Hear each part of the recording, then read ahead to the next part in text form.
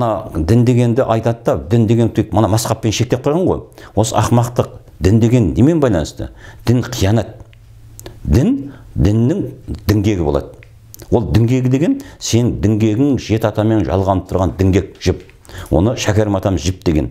Алланың сансыз шашы бар деген да. Алланың сансыз, ол бізге сол Алла тағала өзінің жібін жалғап қойды ақпан қаран. Сол діннің діңгегі. Біз онсыз, біз діңгексіз ешқашанда өмір сүре алмаймыз. Сондықтан ол діңгекті біріне діннің тазасы болады, немесе қиянаты болады. Сен дінді қажет етпесең, сен бәр діндесің, бірақ сен қиянатына түсесің. Сен өзің қиянат жасайсың да, діңгегіңнен ажырайсың. Сен керек жоқ те, маған ислам керек жоқ, мен дін керек жоқ, мен дінсіз өмір сүремін де, сен дінсіз бәр өмір сүремін, өйткені сенде жан бар. Сенде жын бар. Сенде ақыл бар. Сенде бәрібір мынау тұрған күнге, Алланың жаратып тұрған күнге, айға, жерден шыққан қуаттарға мұқтажсың сен. Сол қуаттардан сен бәрі тамақ жеп отырсың бәрі. Сен бәрі діннен пайда болады да. Сен соған мұқтажсың бәрі. Алланың діннен пайда болып отыр ол. Бәрі Құраннан пайда болды. Алланың демінен пайда болып отыр бәрі. Сондықтан сен енді қанша мен ойладым дегенмен де, сен өзің мына я әбілістің теріс ойына жалғанасың, немесе таза Алланың демі. Дем аламыз дейді ғой мысалы. Дем алу деген, ол Алланың демі ой. Адам дем алу деген оймен құраттан. Мен дейді, мына шетелге барып дем алып келем дейді. Яғни ол не болады? Сол шетелдегі тұрған, сол иондалған осы сол ауамен дем алады да, соны ой алып келеді де шетелден барып. Міне ой алып келеді. Я болмаса сен әулие-әмбиелердің басын зираттатын болсаң, сен ойың өзгеріп келеді. Кез келген адамның, мысалы, зираттаса, таза дәретпенен ой өзгере бастайды. Өмірге деген көзқарасы өзгере бастайды. Барлық нәрсе ойға тәуелді. Сондықтан біз ойсыз тағы өмір сүре алмаймыз. Осындай жағдайда енді қазір неге бұны өзінің осы қызметін атқаратын, Аллаға осындай жақындататын, халыққа енді қалайда осы мен жамандықпен күресетін ата жолында аққу сұңқарларды кезінде Алла тағала хикметіменен мінекей ақыл-ақыл көбейтті. Ақыл-ақылы арқылы осындай біз ойға жалғандық, әруақтардың батасын жеткізді, халық шынымен түрленді. Қазақтың сол кездердегі мына жаманшылыққа, ол кезде Қытайдан да қорқынышқа, басқа қорқынышқа түспеген осы ата жолының арқасында болды да. Сол ата жолын қалыны сөйтіп төмендетті, қазір енді осындай тіптен ауа райының өзін кәдімгі уақытылы жаңбыр жаумайтын дәрежеге жеттік. Енді осындай жағдайда қазір 7600 аққу сұңқар ашылған екен. Және көріпкел, қасиетті арамызда көп қой. Солардың бәрін енді түртіп ояту керек болды қайттан. Сондықтан бізге енді ол неге қазір бізге осындай мына туристік біздің саясатты ұстанып, бізде қазір Арыстан бабадан бастап барлық жерлердің мына елдерінде қаралықтар мен түңдік жабылып тұр. Яғни ол жақтардан енді халық бұлай жалпы зираттайды, жамандық өзінің садақасына, ал жалпы ой қуаты ол жерден жабық тұр. Жұрттарға аян, уақидың көзі жабық тұр бар. Сондықтан бізге енді соны тазарту керек деп жатыр. Бірақ оны тазарту үшін бірінші бізге түссе мына Сарыарқаның 3 әулие бар, соның көздерін ашасыңдар деген. Бірақ сол 3 арқаның әулиені ашын бізге енді қатарымыз көбею керек, көріпкелдермен, қызметшілермен, сарбаздармен, осы бұлақтарын. Сондықтан бізге не түстір, қазір Алматыға, ауылдың басына барып, Алматыға барып, ірі қара шалып, бесатадан өтіп, ауылдың басындағы сол қаралықтарды ашып тау керек көрпені. Қаралық ауылдың басына ашылғаннан кейін нұр шыға бастайды. Сол ауылдың өзі енді мына аққу сұңқарлар өзі жетіле бастайды. Жүрген жүрді, жүрмеген қыспаққа түседі, жүргеніне аянның жол көрсете бастайды. Ал оған да көнбегендері ұрпақтарынан, басқаларынан өзі қыспақ түседі, біреуіне өлім келеді, біреуіне ажал келеді дегенде осындай жағдайды басталады мінекей. Соған біз түрткі болу керек. Енді 5-6 айдың ішінде қазір итше үріп отқандар Қытай өтеді, бүйтеді деген олар ол сөз айтпақтығы өзінің тіршілігіне зар болатын уақыттар келе жатыр да. Өйткені неге? Не істеу керек? Қарапайым адамға күресу керек қой. Күресу керек. Мінекей қазақ осыны жазып қоймын. Бұл жерде мына ел билеушілер, білімді қауым бар, небір ақылды деген азаматтар бар ғой, дүние тауып жатқандар. Бұлар қазір осы көріп тұрған хикмет ашылып тұрған қон мойындамайтын болса, сонымен бірге олар өздері де азапқа түседі. Сонымен бірге халықты да сол тұзаққа мәжбүр болады да, біз аз ғана адамменен бәрібір Алланың хикметін көрсетеміз. Ол қандай не болады? Тіптен енді егер де осындай біз осы қалпымыз жүре беретін болсақ, ол кезде қазақ халқында қазір рухани аштық пайда болады деп отыр. Бұрын кезде біз жаңағы рухани аштық болып жатыр. Жоқ, рухани аштық болғанда, рухани аштық барда біз бірақ сол рухани аштықты дүниенің қызығынан іздеп жатырмыз, алдап жатырмыз ғой. Ана қорқыныш кіргізіп жатыр, неше түрлі. Енді осы рухани аштықтың өзінің жауабы келеді да, кәдімгі аштықтан халық қалай қырылатын болса, сондай рухани аштықтан халық сондай қырылға түсетін болады. Ол қалай? Қырылып та жатыр ғой деймін. Апаттар болсын, жол апаты болсын. Иә, ол ішіне емес. Ол қазір басыменен дал болады да. Оған қазір нан да, тамақ та, дүние де, басқа да керек болмайтын болады. Оған не? Ол өзің жанымен арпалысып кетеді. Міне. Сосын ол не істейді? Олар аппаратта ана масқапшылар алдайды. Сен намаз оқысаң болды, сен жәннатқа кіресің дейді. Біреулер сол уақытта сол қазір мешіттердің бәрі жынға толды. Сол жын қуатын алады да, бір уақытта саябырсайды. Осындай біз уақыт өткіземіз. Енді біреулер әулиелерге жүгіріп кетеді. Ол әулиелерге барсаң болды, осындай жақсы. Бірақ олардың жауап қой. Ал енді өзін мына Құран оқып, білім жетіліп, тақуалықпенен, тазалықпенен, өзінің тағдырын тазып, Алла тағаланың тағдырына берген қуат алатыны олар аз ғана болады да. Сондықтан осыны біз көбейту жолында қалайда біз енді жалықпауымыз керек. Нұх пайғамбардың кезінде де осындай болған. Сонда да 8 адам құтқарылды дейді. Ол 8 адам болды ма, 80 адам болды ма? Мен енді ол толық анығыммен, бірақ осындай болып, ақырын ең соңында алды да су алды да қарын жоқ болған мінекей. Бірақ қазақ жерінде біздің қазақ сақтар оны жауылған жоқ. Өйткені қазақтың үстінде ел болған, қалды. Бұның бәрі уақыт дәлелденеді. Сонымен бірге енді қазір мына Қытайдан қорқыныш бұны жауып тастады, қара нәсілдер енді ашыға бастады. Яғни біздің Қытай жағымыздан қара нәсілдердің шабуылы тоқтады. Енді біздің нәсіл тоқтады, бірақ Қытайдың өздері тоқтаған жоқ. Өздері тоқтамай, енді өздері ашыға бастайды олар. Өздері рухани аштыққа түседі.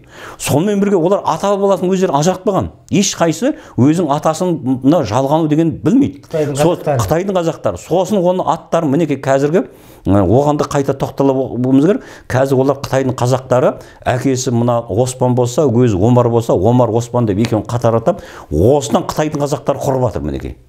Мінекей, бұнғалар не болды? Ең болса олар Оспан тегі, Оспан ұлы деп өздерінің аттарын қайта жазу керек.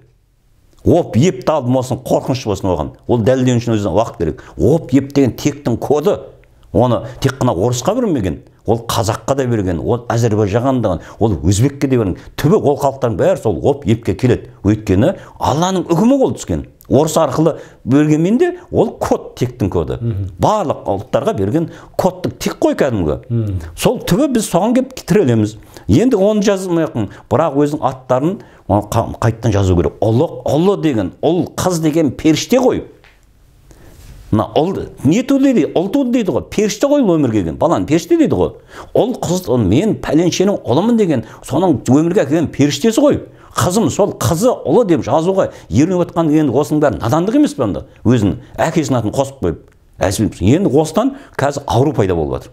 Оған да арналы тоқтатамыз. Қазір осыдан үлкен ауру пайда болады. Осы мінекей зұлымдыққа түсірген, осыған мәжбүрлегендер қазір қазақ елінде мінекей мына білімді қауым, қаншама отырған осы біздің ақын жазушыларымыздың бәрі енді бұлар не істейді? Бұлар өздерінің немересінен ертең көрінеді бұл міндетті түрде. Немересі осындай әтек болып, көгілдір болып, осындай айналған кезде оған кеш болады да. Қазір өздерінде ол көрінбейді. Сосын ол бір мәз болып жүр да. Мен жаңағы Абзал Құспан, Санжар Керімбай, ол қазір баласынан көрінбейді. Ол баласынан көрінеді осы нәрсе мінекей. Осындай жағдайға қазір тірелдік. Сонымен бірге қазір сол Қытай қазақтары өзің біздің мына төте жазу дейді, төте жазудан бас тарту керек. Ол кер жазуын алу керек.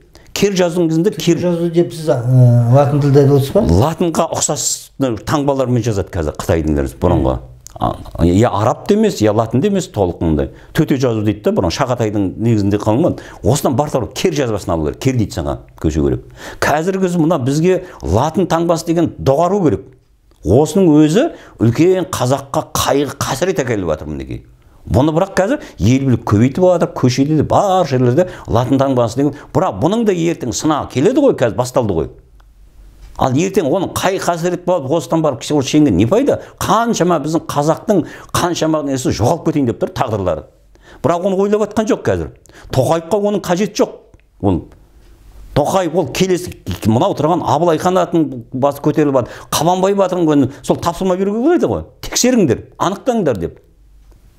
Абылай хан бабамыз болмағанның жағдайдың өзінде де ақылмен ойлаған кезде өз жерден нұр шығады, халық нұры болады. Сендер онда табыңдар кім екенін деп тапсырма беруге болады ғой.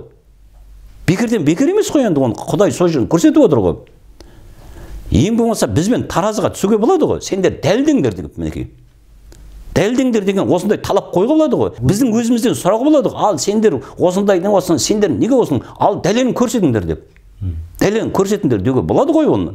Сұраныс жоқ қазір. Осының бәрі неге? Осы қазақ халқының қазіргі надандығы бол. Мінекей. Біздің ең төмен қара нәсілге түскендігіміздің қазіргі мынау қандай да болсын, мынау Қытай сені қырып кетеді, анау өтіп кетеді, атом санкциясын сен қырып қаласың, осындай сен латын таңбасымен керемет, латын таңбасымен сен осындай жақсылыққа жетесің деген, демек латын таңбасы тәңір болғаны ғой, Құдай болып тұр ғой. Бізді қандай да жақсылыққа жеткізетін, қазақ халқын дамытатын да, текті қылатын да Алладан басқа тәңір жоқ. Сондықтан кез келген нәрсені масқапты тәңір қылып, латын таңбасын тәңір қылып, мен атымды қазақшаладым деп, анау алты оның өзің әкеңнің атын тәңір қылып алуға болмайды да. Міне, әкеңнің атын сен анау қосып жаздың ба, сен әкеңді тәңір қылып алғаның. Яғни мен ол қазақ болдым, мені қазақ қылатын әкем менің деп. Енді мынау қазіргі жағдайда қазақты біздің қиянатқа ұшырап жатқанымыздың бір қиянаты ол ақылмен байланысты. Ақыл немен байланысты? Ақыл біз сөзді түсінуімізбенен ақылдылығымыздың дәрежесі пайда болады да. Сөздің салмағын, сөздің қасиетін, сөздің өзі мынау иісі де болады, өзі сасық сөздер болады, тәтті дәмді сөздер болады деген сияқты. Дәмінде сезіну, осының бәрі айналып келгенде ақылдың ісіне байланысты. Осындай жағдайда мынау Шәкәрім атамыз айтып кеткен ғой, Шәкәрім атамыздың бір өлеңі бар. Арақ ақыл масты ғой, жар хақиқат, жан нәпсі, шатақ иман, дін қиянат, маскүнем әйел сұлғыш дінсіз ғой деп, сырын білмей сыртынан қылмағай қылады деп. Қазір енді мына бізді көбінесе масқапшылар дінсізсіңдер дейді да сендер. Сендер дінсізсің дейді. Дін деген не? Ол масқап дейді. Жалпы дін дегеннің өзі қиянат. Мінекей, егер не қылатын болса, жаңадан дін негізі діңгектен, діңгек тектік ағашында болады. Діңгек біздің тектік ағашымыз. Сол қазіргі айтып отқан біздің ойпат жерлеріміздегі сол жерде діңгек бар. Ол діңгекті Маңғыстауда бір зираттың басына, жаңа қабірдің басынан тамыр алған ағаш басы күнге тіреліп тұр екен. Міне діңгек деген сөз. Күнменен, айменен, жұлдыздармен жалғанып тұрады. Соның жеңісі осыны діңгек дейді. Сол біздің тектік ағашымыз болады осыны. Сол енді сол тектік ағаштарды біз таза сумен суғаруымыз керек. Таза су деген, егер де таза сумен суғармасаң, онан қиянат қылғаның. Егер де сондықтан, яғни діннің қиянатында жүргенің сен. Сондай діннің екі сипаты бар. Бірі таза дін, ол сенің тегің, екінші ол сенің қиянатың, сол текке қарама қарсының. Таза су қайдан пайда болады? Ақылмен дұрыс сөйлеген тілден пайда болады. Яғни біз қазақтың иқтифат, кәпірат, еңтіп жаңағы бұрынғы тұрған, бұны тарихатшыларды бұрынғы бүкіл сөздерін бәрін алғанда, соның бәрін бүгінгі үнменен өздерінше дәлелдеп отыр ғой. Осылардың бәрі міне қиянат мінекей. Тілге қиянат. Біз бүгінгі үнменен бүгінгі таза сөйлеуіміз керек. Яғни біз көп сөздердің ұғымын машалла деп сөйлейді. Бүгін пайғамбарымыз Алланың елшісі айтып кеткен, атау сөздердің ұғымы 100 жыл сайын өзгеріп отырады деген. Яғни ұғым өзгеріп кетті. Бұрын енді қазір мысалы ихсан, инсан деген сөздер болды да, соны көп пайдаланады. Енді мысалы ихсан деген қазіргі бүгінгі күннің үнмен ол шырағдан, ол сәуле, қарғыс соятын сан мен әріптердің құпия парағы ихсан деген. Әулетке берілген нығмет. Ол не? Ол діл. Мінекей. Ихсан деген ол ділдің сипаты болып тұр. Біз әулетімізде сонда Алланың елшісі деген, егер сендерге жақсы иманды әйел бұрса, ол сон Алланың берген, ол нығмет деген. Міне, жақсы әйелден пайда болады, иманды әйелден пайда болады мінекей. Міне, осыны ихсан дейді. Не пайда болады? Ихсандық. Яғни ол қыз деген шырақ дейді. Ол әйел сенің әулетіңнің шырағы болады. Әулетіңнің сенің сәулесі болады. Қарғыстар жоятын сан мен әріптердің құпиясы оның ділінде тұрады. Яғни тұқымда тұрған, яғни әйел адам белгі тектерді тазартушы болу керек. Сенің тоңқыңа әйел алдың ба, сол әйел сенің тегін тазартып болушы керек. Керінше қазір сол әйелдер текті, керінше ол төмендетуші айналып жатыр. Міне, ихсан жоғады. Енді инсан деген бар. Инсан деген ол ақырғы ақыретке байлану, үзіп жеу, кеш жетіп келу, тұрақтылық. Осы инсан деген ақыретке байлануды біз осы қазіргі мына Зират, Абылайханатан, Қабанбай батан басын тазарту керек деген осы инсан мінекей. Біздің жасап жатқанымыз. Осындай жағдайда енді иман шатақ. Иман негізі шатақ ол. Себебі неге? Иман шатақ ол қаяқтан пайда болады? Атақтан пайда болады. Сенде атақ құмарлық болса, көре-алмастық болса атақты, онда сен ол иманның шатаққа айналғанда, сен иманның жойғаның ол. Кімде атақ құмарлық, көре-алмастық, іштарлық болса, онда иманның таусылғаны мінекей.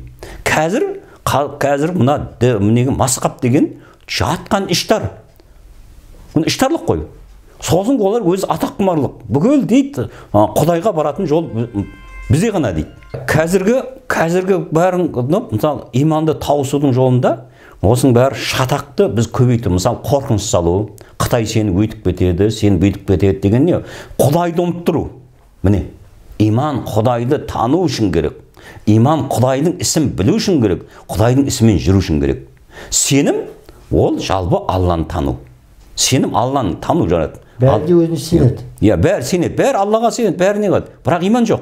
Сондықтан қазір Тоқаев мырзадан бастап, міне кезінде кімде Нұрсұлтанда иман болды. Ол қазақты қалайда көтерсем деді. Қалайда осы қазақты осынан құтқарсам деді. Ол солай қызмет істеді, жұрттың бәрі айтатын. Ол кезде Нұрсұлтанның сөзінен де қуат шығып тұратын.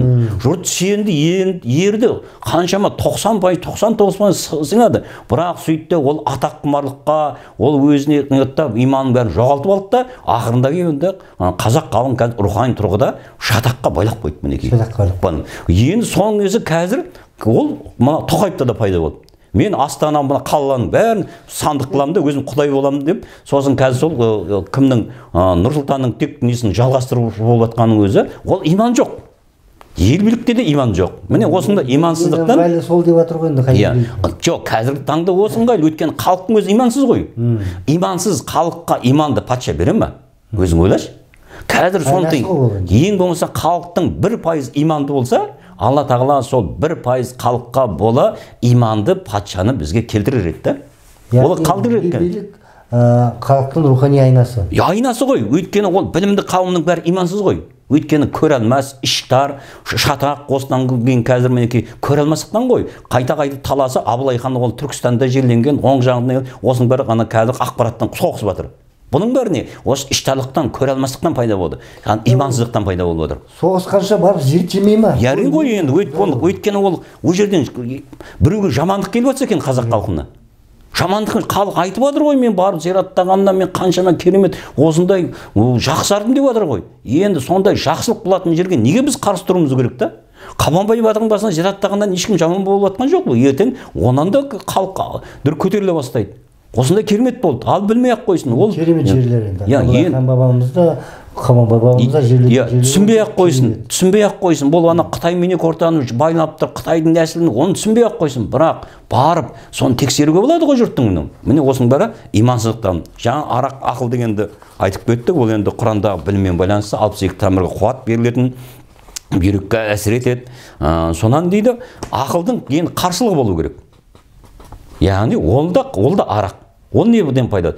Ақылдың қарсылығы жалаңаш жүруден, осында адамның табаны, екі табан жерден ажырайды жалаңаштан. Табан өрісі тесіледі. Осы жерден барады да, мінекей адамда алауыздық пайда болады. Алауыздық деген қазіргі біздің өзіміздің қазақ халқының осы бір-бірімізден алауыздық өмір сүріп жатқанның бәрі осы неден пайда болып отыр? Біздің арақтарымыз ашып, басқа дәрежеге өтіп кетті. Сонан барып біз енді жалаңаш жүргеннен арағымыз ашыды. Біз екі жерден ажырадық. біздің арамызда сосын қазір ол оттың басында да ауызлық, ажырасу, үйес, осылардың бәрі неден басы? Осы ақылдың жоғалуынан пайда болып жатыр. Яғни жалаңаштықтан, өрістің тесуінен, жерден ажырудан пайда болды. Жерден қазір барлық осы жерді біз сақтаймыз деп отыр, бірақ өздері өріс дұрыс емес, өздері жерден ажырап тұр. Жалаңбас жүрдің бе, сен жерден ажырайсың міндетті түрде. Өткенде мына бастан саған теріс арақ пайда бола бастайды. Арақ қайдан пайда болады? Ол ойдан пайда болады. Ақыл ой деп тұр ғой. Сен теріс ойменен, сен ақылыңды, сен теріс оймен қуаттандырғанға, сен кәдімгі анау самапал арақ ішкен сияқты боласың. Немесе сен егерде таза оймен тарақтандыңнан, сен кәдімгі анау сопылықтарды шарапшын дейді. Яғни сен анау ақылменен, Құранның үнімен қуаттанасың, соған мас боласың. Алланың хикметіне мас боласың. Көрген сайын. Сонdan сен ол мастық олмаз, ол кәдімгі тақуалықтың мастығы бұл неге. Сондайға жетеді. Мен рахат, жаңағы мастық сол ғой. Иә, таза ақыл. Мастық деген ол ойдан пайда болады. Қандай мастықта? Ойдан пайда болады. Сен ана арақ ішіп, кәдімгі арақ ішіп мас болатын болсаң, соның ішіне шайтанның кәдімгі үнін салып қойған. Сен шайтанның үнін ішінесің, ойын аласың да, сен сосын соған мас боласың. Бәрін ұмытасың, бәрін. Немесе сен ойпат жерлерді аралап таза ойға жалғандың ба, сенен Алланың демімен мас боласың. Яғни сен ондай жатқан кезде сен оны өміріңнің бәрі сенің жәннат сияқты көрінеді. Өйткені сен әрбір көрген күніңе қуанасың. Әрбір басқан қадамың Алла маған осыны сыйлап қойды ғой деп. Алланың таза ақылға мас боласың. Сен сол жұрттың білмегенін біліп, соның жамандығын көріп, сен соған мас боласың. Алла саған соны беріп қойды. Міне, ой мастық деген сол. Енді жан нәпсі. Жан нәпсі қаяқтан пайда болады? Мынау шәкәрім атамыз тағы жаралыс басы қозғалыс, қозғалыс қолғабыс дейді. Барлық жаралыстың басы жан. Жансыз жаралыс жоқ. Мінекей. Соны Құранды қайттан ашықтан айтқан. Мына жаңбыр арқылы жан келеді жерге. Су арқылы келеді. Жаңбыр жауады, жерде қарасаң көктеп кәдімгі шығады. Жан келеді мінекей. Сол жан қозғалыс. Егер де бізге нәпсіні жаратпаса, біздің жанымыз өнбейді, өспейді. Енді мына жанның сол қарсылық жаратқан. Онсыз жан көбейтмейді, өспейді. Қозғалмаған нәрсе өспейді. Біз мына қозғалыс арқылы өсеміз. Бүкіл біздің қимылымыз, әрекетіміздің бәрі неге? Жанды өсіру үшін керек та. Сол жанды өсіру үшін біз қандай қозғалыстың бәрі тұрғын. Ол үшін мінекей нәпсі бізге тамақ жегізеді. Бізге нәпсі мінекей жыныстық қатынаста. Осының бәрі сезімнің қолғабысы ғой. Осыған нәпсіні Алла Тағала жаратып қойған. Мінекей нәпсін жаратқаннан кейін нәпсі деген шайтан.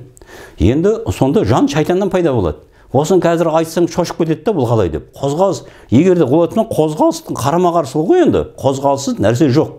Жынның өзі қозғалыс. Мінекей. Қозғалыстың мына екінші түрі жын. Біздің мына ақылымызға, біздің басқа бүкіл мына жынсыз нәрсе жоқ қозғалыс. Міне осындай қылып жаратып қойған.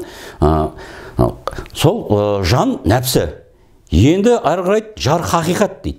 Біз енді Алла жар болсын дейміз ғой. Жалбырдың ол хақиқат. Хақиқат деген не? Осы Алла Тағаланың бізге түсіріп қойған қазір осы белгілері Раббымыздан алып жатқан кешегі осы жатқан нәрселердің бәрі біз түс көруіміз, аянымыздың бәрі хақиқат қой. Қазір айтады енді уақи бәрі ол хақиқатқа жатады. Соның біздің мына мапшаш білімдердің бәрін соны жоғалтып жібергенде, Құдай енді сендермен сөйлеспейді. Сол аруақтарың бата беріп жатқан осы хақиқат қой. Аруақтарың сөйлеп жатқан, сөйлемейтін нәрсе жоқ. Егер білген адамға әр нәрсенің өзінің тілі бар. Темірдің тілін білу дейді, ағаштың тілін білу дейді. Осы өнердің бәрі қайдан? Сол тілін білгеннен кейін табылады да. Сен ағаштың тілін білмесең, сен қаяқтан өсің? Сен ағаштың үнін түсінесің. Бұл музыкамыз, бұл Құранның үні арқылы. Сондықтан Құранның үні деген, сол мына Құранның үні Алланың демі ғой. Сол Алланың демін алу арқылы Құранның сол 7 түрлі ойы бар. Соны қазақта айтады, ақыл алды да ой жетті дейді неге.